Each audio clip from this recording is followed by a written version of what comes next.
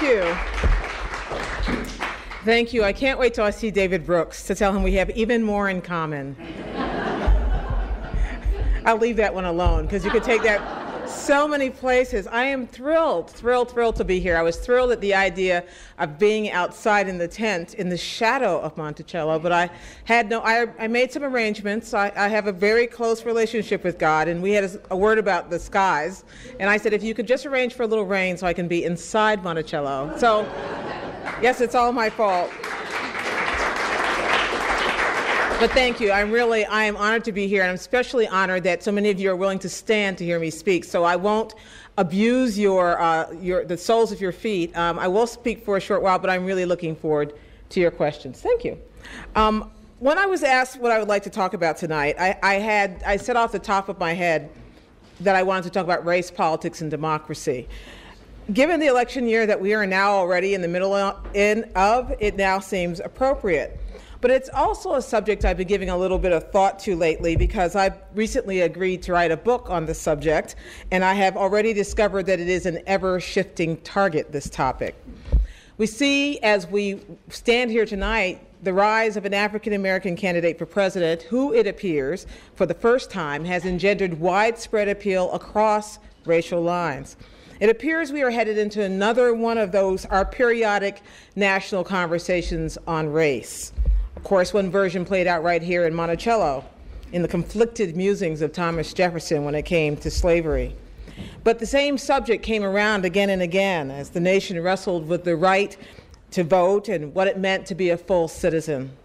It has occupied us repeatedly as we have used the levers of democracy that our founders envisioned for us, not necessarily for all of us right away, but for most of us, to expand. As I walked to my college classes in Boston, when I was a a young person, I realized there was a huge intersection of the rights of association, education, and access to franchise. I'll get back to that in a moment.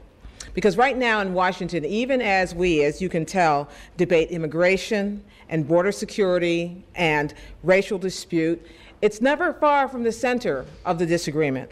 The debate is never resolved, and I'm here to come to posit a unique idea, which is that I don't believe it's good that it necessarily needs to be resolved. So in this presidential campaign year, we have an extraordinary opportunity to witness the intersection of our ideals when it comes to politics and when it comes to race. Which will survive? Politics, as always, is at its most interesting when it reaches what I call that sandpaper place where change happens. That's when rocks get thrown and power shifts hands. Huge sums of money are usually involved, as you will see again this year. History books must constantly be rewritten because no one cedes power without a fight. But when change does occur, the rhetoric that accompanies it can often be compelling and rich. Throughout our nation's history, race has often been the backdrop for the most eventful change. Wars have been fought, marches have been led, movements have been nurtured from the pain and the discovery of our evolving debate over civil rights and the politics of difference. I got my first true taste of racial tipping point politics at the very start of my career in the 1970s. I was a novice reporter for the Boston Herald-American right out of college. Boston at the time in the 1970s was awash in its own racial drama. The federal courts had demanded that the city's very political school committee fix the city's racially segregated school system and its racially unbalanced education system. The solution at the time seemed reasonable: forced busing. It seemed straightforward. You send white children to black neighborhood schools, and you send black children to white neighborhoods. The idea was to impose balance where it no longer existed. The optimistic reasoning that the resources, teachers, textbooks, and so forth would follow. But history now shows us that busing was, as it turned out, a radical notion, one that struck at the heart of neighborhood identity in cities all over the country, memorably so for me in South Boston, which was highly Irish, and Black Roxbury, which was highly African American. White residents of these insular neighborhoods railed, sometimes violently, against the notion that someone was staging an incursion into their neighborhood schools. And black residents railed right back. I found out that everywhere I went, it was around me. When I went to, my college was in Boston's Fenway neighborhood. There was a high school right next to it. There were often police out front with tear gas and with riot helmets, and it played out again and again. By the time I worked for the Boston Herald-American, I was covering this. I reasoned correctly that they were not paying me enough to cover riots in person. The spectacle of a young black woman going to South Boston to say, "Why did this happen today?" somehow didn't appeal to me at that price. So I learned to cover the disturbances by telephone, calling up the headmaster of South Boston High School and using my most neutral white reporter's voice. "How many chairs were broken in the cafeteria today?" It took some years and a more sophisticated understanding of how race and poverty intersect before I began to understand that what I saw in Boston then was not unique to that city. It turned out it was another chapter in a power shift that was defined by but not limited to race. By the time I moved to Baltimore a few years later for my next job, the tipping point I had unwittingly been covering in Boston was a little farther along. The majority of the city's residents were black, and the city's leaders were still mostly white. The city's paternalistic mayor, William Donald Schaefer, had revived Baltimore. It turned it from a worn-out waterfront city into a vision of Disneyland on the harbor with an aquarium, tourists in droves. Twin baseball and football stadiums were poised to sprout on the downtown's southern edge, and there were gleaming condominiums on the drawing boards. No more rundown docks. Schaefer was being hailed all over the country as being a national urban savior. But away from the glittering downtown and away from the condominiums that most convention visitors saw, the picture, as always, was more complicated. Crime was climbing. The schools were sliding, and 20 years later, that slide has not stopped. And it hasn't stopped in spite of the arrival, since then, of 3 black mayors and the white progressive mayor. It has not ended because Hairspray became a Broadway hit. Is it because of the failure of politics that the murder rate in Baltimore continued to climb and continues to climb? Is it because of the challenges of democracy? Or is it because of the intractable inequalities that we have in this country rooted in race? Or is it because we deal so poorly with change, sandpaper change? When I left Baltimore to work for the Washington Post, I took my unintentional journalistic road trip through tipping point politics to the Washington suburbs, about 40 minutes south on I-95 to Prince George's County. By the time I arrived, which was in 1984, the black population in Prince George's County was just about 50%, tipping point. The country's power structure was shifting from mostly white to mostly black, and the resulting friction provided for a memorable foreshadowing of what was about to play out on the national stage. Middle-class black teachers, accountants, doctors, they were all thronging to Prince George's County, which was replacing its farmland with cul-de-sacs and even gated golf communities. As a result, PG, as it was derisively known by people who did not live there, had become the home of the most prosperous population of African Americans in the country. Reverend Jesse Jackson discovered this in 1984 when he decided to run for president, and he discovered it again in 1988. I covered his second campaign, by this time a national reporter for the Washington Post, and for the first time, I was able to witness what happened when sandpaper politics plays out on a national scale. 1988 was different. It was different from Jackson's first 1984 campaign, which was a little more whimsical.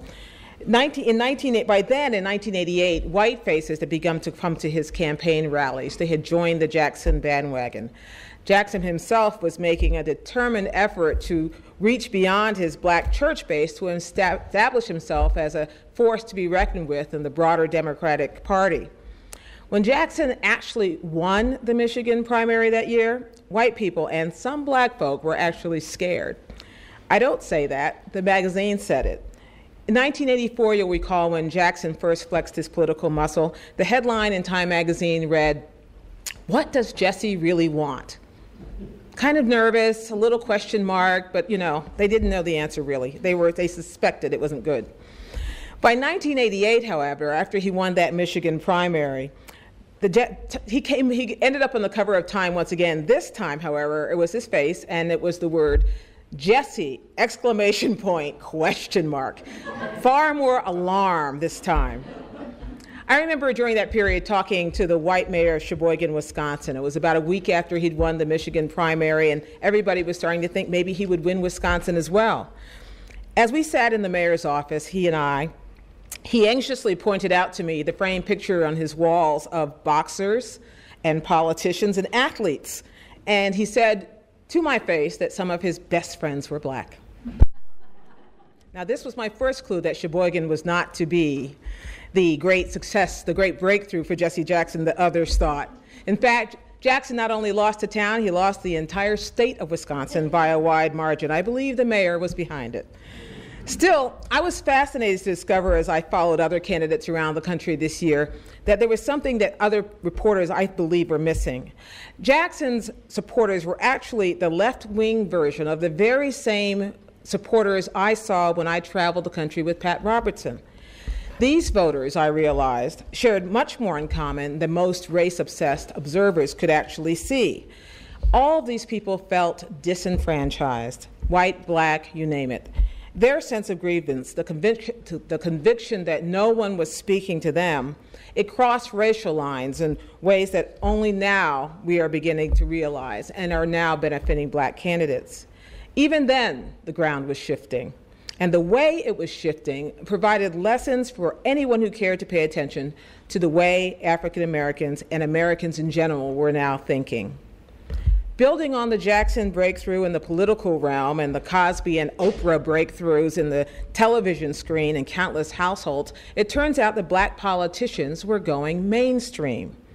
In 1990, L. Douglas Wilder, a Korean War veteran raised in Richmond's segregated schools, was elected this Commonwealth's 66th governor and the nation's first ever chief executive of a state, ever, of an African American. Obviously, there were other chief executives of states, the first black one. In 1996, environmentalist and county council member Ron Sims, who marched in civil rights marches, protests with his parents while he was growing up in Spokane, Washington, was appointed King County executive there. He has since been reelected twice. In 2005, Mark Mallory, a state senator from Cincinnati and the youngest son of a former Ohio House Majority Leader, became that city's first directly elected African mayor ever. All of these candidates and elected officials represent what we are seeing now, which is, I believe, to be a truly historic power shift. It's easy to miss change when it happens. There's seldom a lightning strike, like we have had here today, that illuminates the precise moment of change. But it has now become blazingly clear that we have reached a place that we have not seen before. If you don't think this is extraordinary, consider Colin Powell.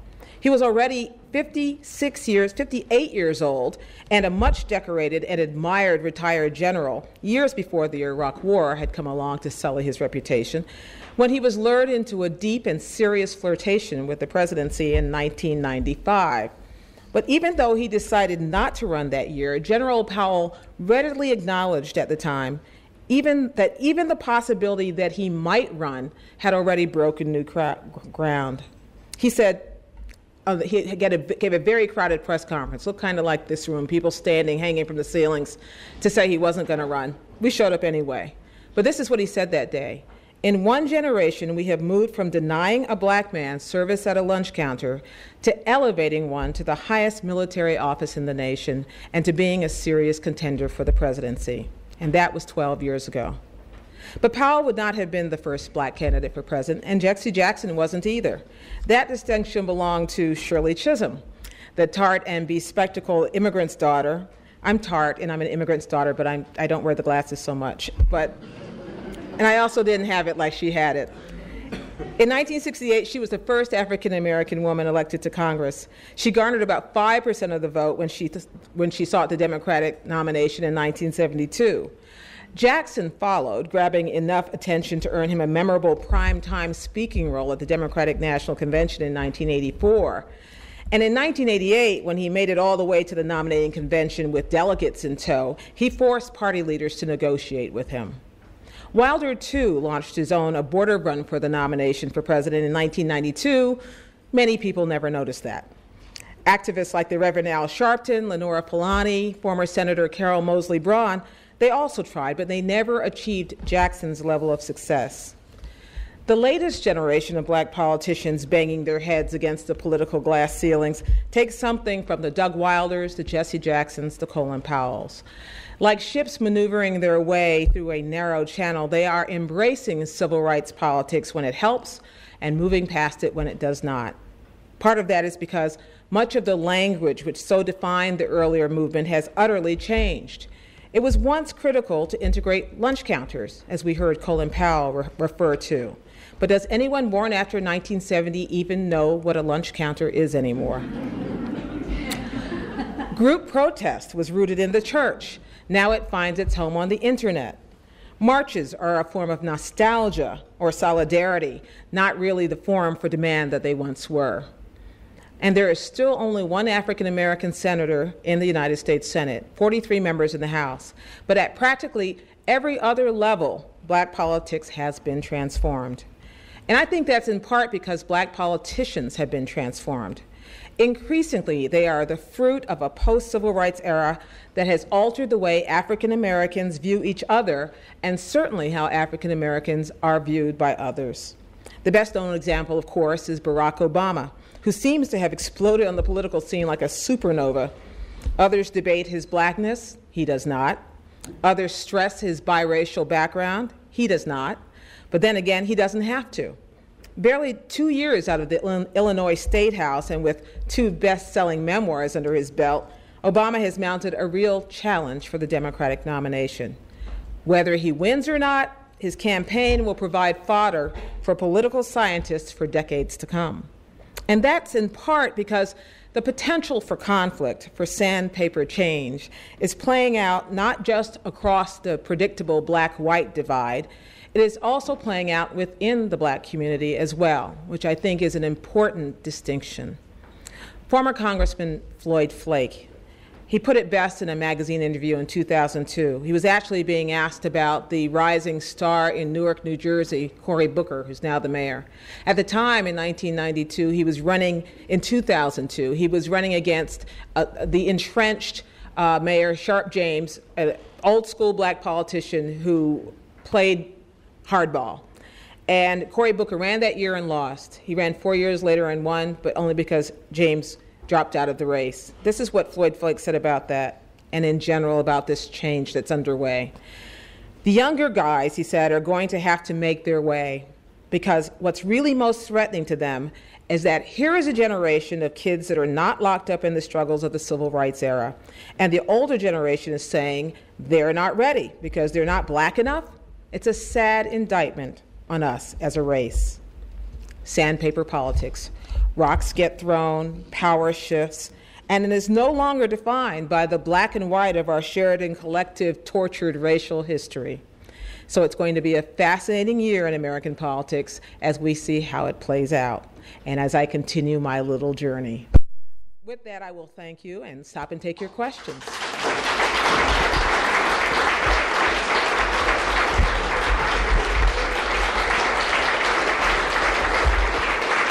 Thank you. If you have a question, would you just be sure and speak very loud? If for some reason people in the back can't hear it, I will repeat it on the amplification. Sir. Your previous comments about Mr. Obama notwithstanding, as an African American, are you happy that he is the guy that's out front leading this charge at this particular point in time, given the fact that it seems to be very easy to poke shots at him given his lack of experience? In other words, is there another African American that you would rather see out there? I think you're trying to get me in trouble. Yeah. I don't think there are any reporters here. I'm here. Here's the thing, and this is the basis for every question I'll answer. I don't really have opinions. You find it hard to imagine, but if I were to form opinions about people or things or issues, then I would be incapable of hearing the other side. Even if I formed a personal opinion, that means I would stop listening. And since for what I do for a living, it's so critical that I listen, I try not to now to form an opinion. But I will answer your general question, which is, I'm just happy anybody is there. I think it is such an incredible challenge to run for president and to put yourself up for people to judge you in that way, that if you have the courage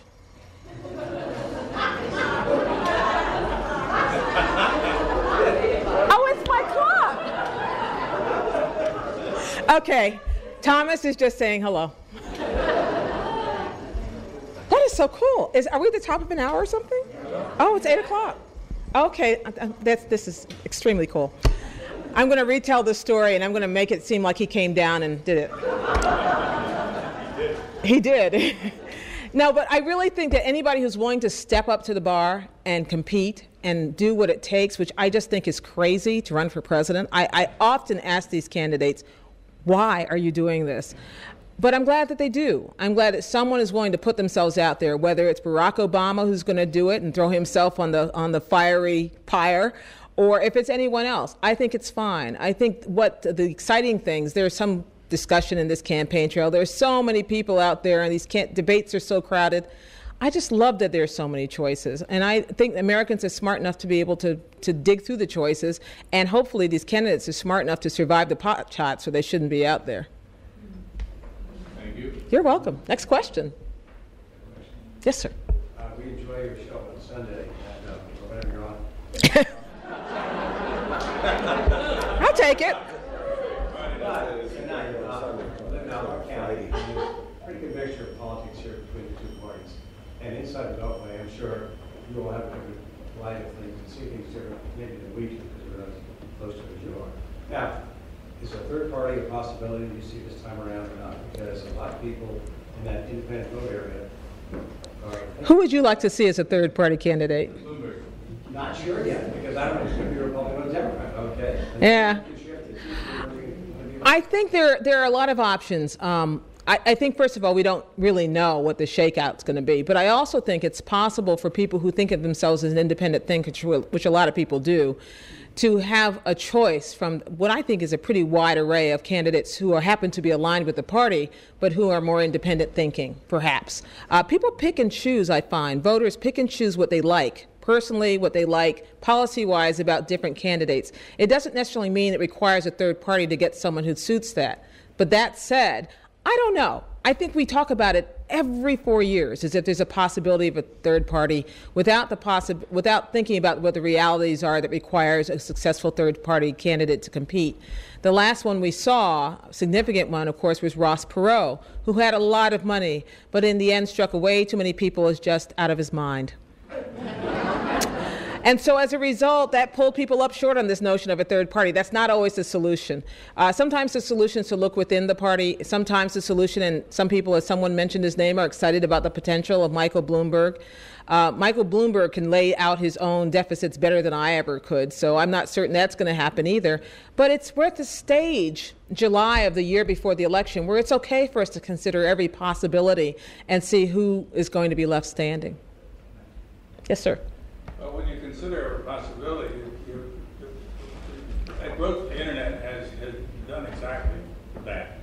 And I'd be curious in your Washington contacts to get raised. I mean, does the power structure in Washington see that sort of out of control mass as a loss of their control, or have they figured out that it's which out of control mass are you referring to?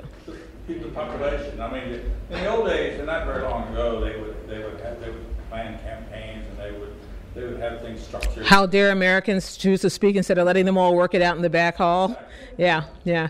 I don't know. I think it would be a real mistake to speak in a general way about what Washington thinks or what politics thinks, because I don't think that people have figured it out yet. I think, for instance, there are a lot of people who have played by all the rules as they have been laid out in previous campaigns, and they find something like Barack Obama a wild card. They just don't know who these people are he's appealing to. They don't know whether they are real supporters who are going to stick with him throughout, or whether they're just people who are excited by the idea of it and will melt away. Howard Dean, you'll remember, had a lot of excitement attached to his campaign, and for various reasons, including the fact that he didn't win, but they melted away. That group did not stay as its own power base within the Democratic Party that somebody else could appropriate. The problem with attracting independent voters is they're kind of independent. and they'll make up their minds where they're going to go next, and they may not all be to the same person. So I don't see widespread alarm inside the Beltway. I love that term. Inside the Beltway, there's so many people inside the Beltway who don't care, I have to tell you, but who live there. But no, there are a lot of people who do, and I don't see any widespread alarm that things have gotten out of their control. I think it's partly because it's early, and partly because I don't think they walk in lockstep quite like that. Yes, sir. By the way, are you hearing okay in the back, the questions? Okay. This is wonderful acoustics. The influence of money in the political race and the attempts to restrain it, such as the McCain-Klein bill, and whether you think that anything can happen in that area, or whether it's a basic part of politics that you're going to live with. I think it's a basic part of politics you have to live with for a couple of reasons. One is that the Supreme Court has said that they equate money with speech. That's their final word on this, and they believe that campaign donations should be protected as someone's way of expressing themselves. That's one reason. Another reason is, and people, every time we talk about campaign finance issues or who's raised what money, we always get angry mail from viewers saying, "Why are you talking about money? Why don't you talk about substance?" Well, money is the fuel that allows people to get to the substance. There is no way to be heard unless you can compete in what is an increasingly expensive and technological communications environment. So if you've got the best idea in the world for how to solve healthcare, and you can't find a way to get on the air in Iowa or New Hampshire, the way that things are laid out, you're just not going to get your message out. And that's why there's an argument equating money with speech. I do think that it's ridiculously expensive, but I don't know whether that's just the way it has to be or not.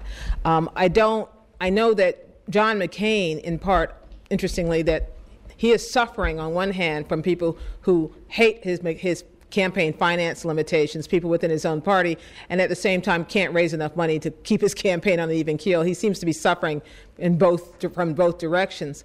But I think that he was speaking to this general, he and Russ Feingold, who came up with this idea, this general idea that money is taking too big a role. It's too much of a definer of who can succeed and who cannot.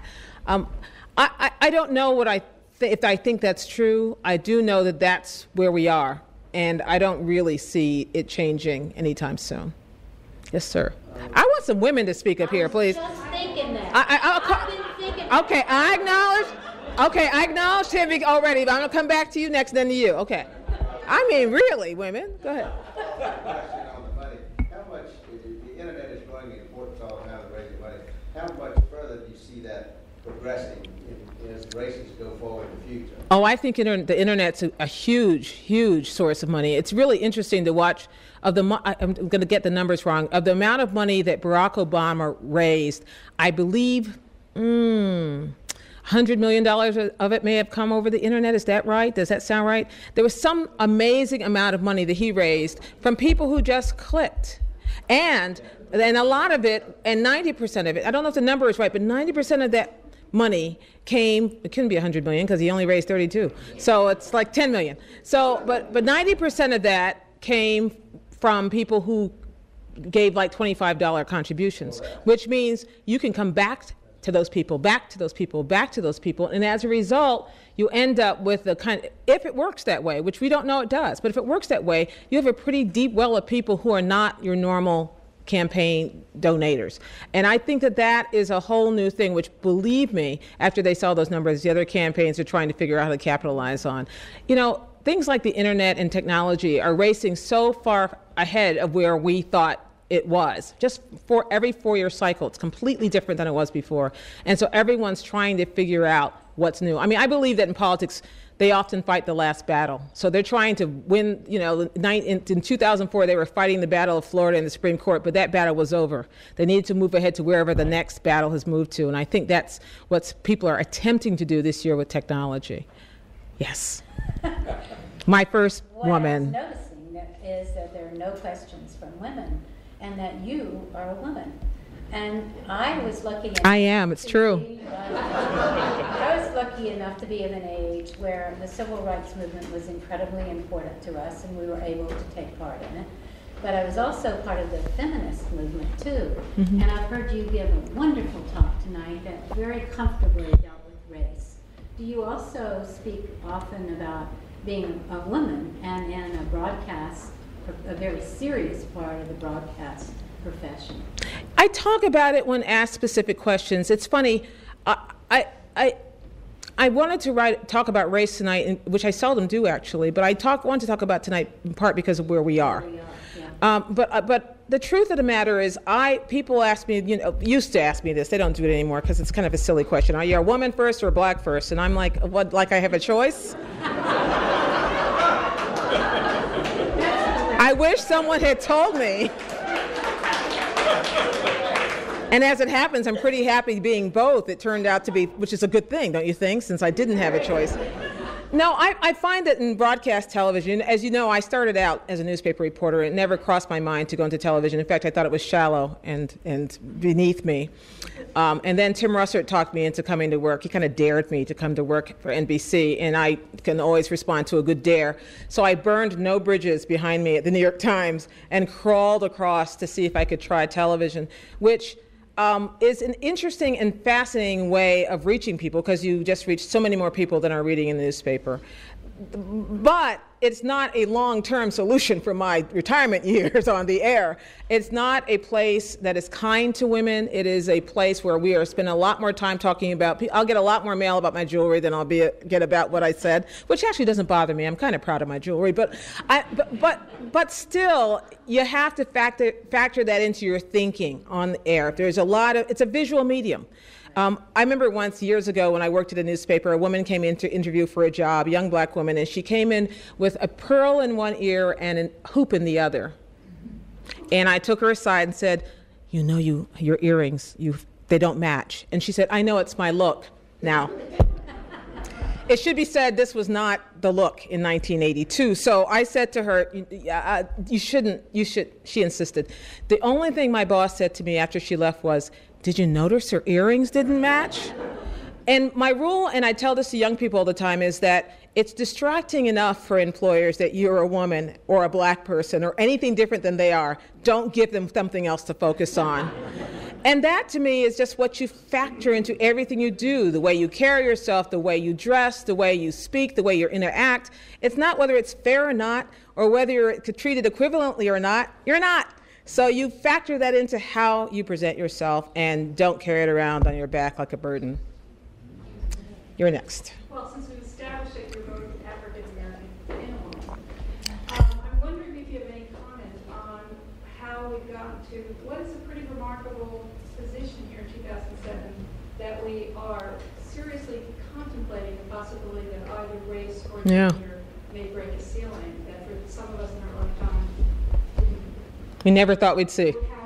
And what is it? What is it that has led us to this state? I wonder, as you report around the nation, which ceiling has the best? I'm just as curious about that as you. And ethnicity, Bill Richardson. I mean, I don't trust yet what people tell pollsters about race and gender. So I don't know, and in fact, pollsters don't trust what people tell pollsters. So they're always trying to peel it away with ever more complicated questions to try to get to people's true biases, essentially. So when someone says to me, yeah, I'd vote for a woman, really? Well, who's the last woman you voted for? I mean, you have to ask more and more questions that put reality to it. So part of me wants to hold back from getting too caught up in the notion that barriers are going to fall. On the other hand, there's the deep idealist inside of me which would like to think we were a mature enough nation to pick the best candidate, whether that person happened to be a woman, Latino, black, whatever, half Kenyan, whatever he is. He's many things, it turns out.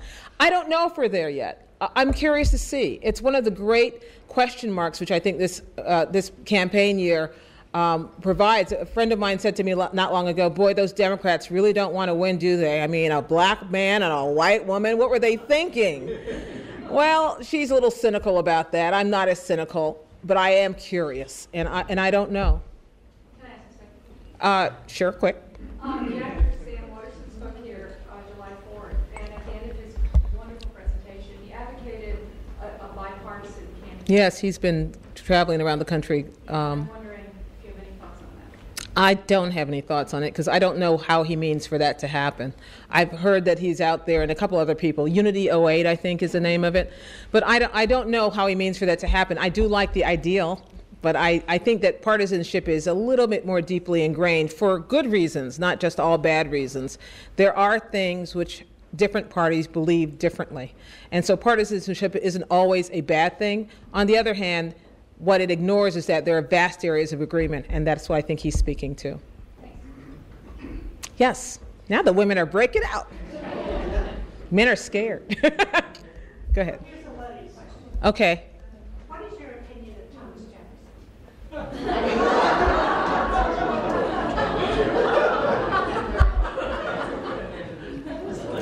He was a great man.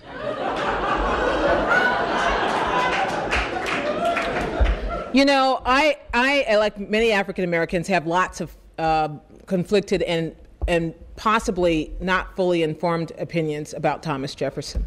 My knowledge of him is limited to what, the obvious stuff, but also to what I've seen in documentaries and read in history books. I think that Thomas Jefferson was clearly a gifted genius on so many levels, and he was also a man of his time, which means he had deep flaws and blinders on, which made it impossible for him to see what he could not see. I almost don't even know if I want to fully hold him responsible for the things he missed and the things he was incapable of addressing because of the times in which he lived. I will tell you one story, which is one of my memories of covering the White House for the New York Times when Bill Clinton was president. When Ken Burns' documentary on Thomas Jefferson came out, there was a viewing at the White House. And the president invited, as Bill Clinton would, everybody he could think of, including the descendants of Jefferson who were white and the descendants of Jefferson who were not.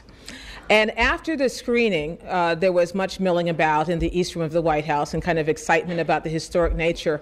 And as I was talking to President Clinton, he turned and acknowledged a black descendant and turned and acknowledged on the other side a white descendant who immediately fell into fighting in front of us. At which point, over their heads, the president and I looked at each other and thought, we extricated ourselves from the conversation.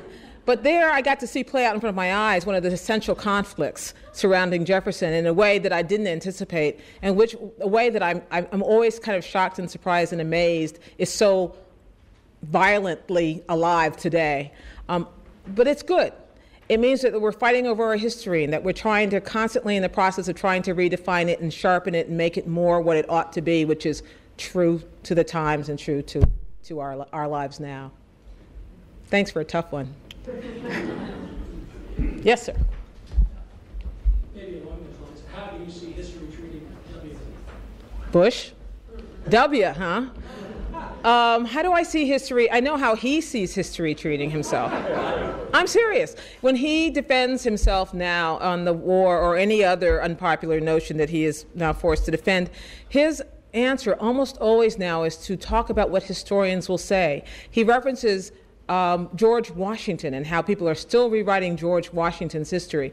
So he clearly is invested in the notion that his will be rewritten as well, and that people will understand that his commitment, and I'm just speaking in his words here because this is a man who truly believes what he says, which is that his commitment to spreading democracy around the world was one that was misunderstood at the time, but was a worthwhile thing to pursue. That's what he sees the history books saying. Perhaps long after he's dead, he is, I believe, convinced that he will never get that fair shake while he is still president, certainly, and maybe not even while he's alive to see it. But what he's correct about is history has a way of redeeming people. We saw Richard Nixon in part redeemed before he died. So that's possible. What will the history books will actually say? I don't know, because one of the interesting things, we were talking about this at the Miller Center today, is what we have available to us now to reconstruct history as it's happening. We had audio tapes, which we can now listen to and go, wow, they cursed in the Oval Office. We can have all kinds of ways of reconstructing what happened until they stopped taping things wisely for them. But now we have to find other ways of reassembling what the truth was, and it's a constant process. I find every new book that comes out about the run-up to war in Iraq gives me an entirely new layer of information that, once again, I didn't have then, and that's, of course, what they call it history. So I think as it continues to be remade, I don't quite see the way clear to George W. Bush's redemption as he sees, but it doesn't mean that it's not there buried somewhere. Yes?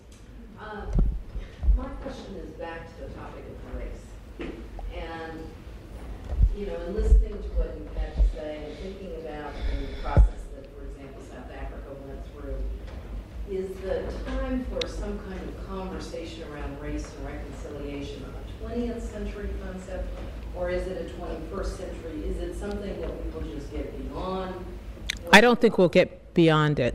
It's an interesting question because I do think that in South Africa, there was this historic race and truth and reconciliation process in which they went through horrible and painful times contemporaneous with their lifetimes, when we're able to gather rooms, talk about it, wrestle it through, bring the perpetrators to speak and admit. Amazing process. Something I can't quite imagine happening here, and I don't know whether it's because it's not as quick. It's because a lot of people are really invested in the notion that this is an issue we should be past. I find that a lot of people who support Barack Obama are drawn to him because they think I should be accurate about this. White people who are drawn to Barack Obama think he transcends race. They find that appealing. They embrace the notion that we don't have to talk about it anymore. Interestingly enough, he doesn't think that. I asked him that. He doesn't believe that you can transcend race. And I'm not sure, as I said in my talk, that we need to. I don't think there's anything unhealthy about continuing to have this conversation and continuing to understand that there are differences, but they're not differences that have to be hostile differences. They're not differences that have to end in violence and conflict. But if we stop making the effort to understand what the differences are and value what those differences are instead of dismissing them as not important, I think we will miss an opportunity to grow as a nation. I really do. Oh, you're so shy all of a sudden. Yes, sir.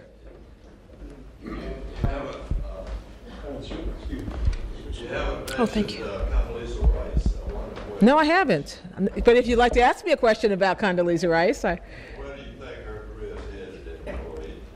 Where's her career headed in 2008? Do you think she's going to run for president? Is that what you're asking?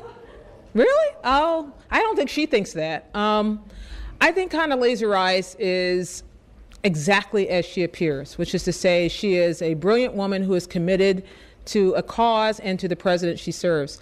I also think that if she were not a black woman, people wouldn't be so surprised at that. For some reason, it's okay for a white male to be completely blindly loyal, say Karl Rove, to someone he serves. But for a black woman, even if her expertise is not politics but foreign policy, that for questions to be raised about why would she be loyal? She's supposed to be something else. I don't think she is. I believe her. I take her at her word when she says she's not interested in elected politics. I think that she is most comfortable in an academic environment and would long to return to one. I think after these past 8 years, if I were her, I'd want to. It has not been easy, and whether you agree with the conclusions she's reached and that she's supported or not, she's been in a difficult position. One more question? Well, I want to get somebody who hasn't asked one, if that's okay. Yes. What about moving up with the primaries? Is that going to change? Are we going to now have primaries earlier than every quarter? I mean, are you just going to be reporting on people running for? I'm so tired thinking about it. I'm so tired thinking about the primaries. Well, it looks like it's all going to be over by early February, the way it's now scheduled. The interesting thing is when all the states started playing leapfrog with each other, trying to have the first primary or the earlier primary, I remember hearing someone from Des Moines or Manchester, New Hampshire say, we'll have our primary at Halloween if that's what it takes. And we all went, oh no, the holidays are ruined.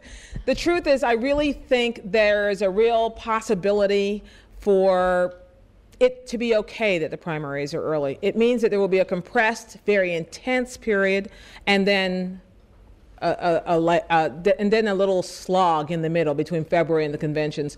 We have to get used to the idea, perhaps, that it's different. But that's why so many states like California are rushing theirs forward, because they want to be less beside the point by the time the primary gets to them.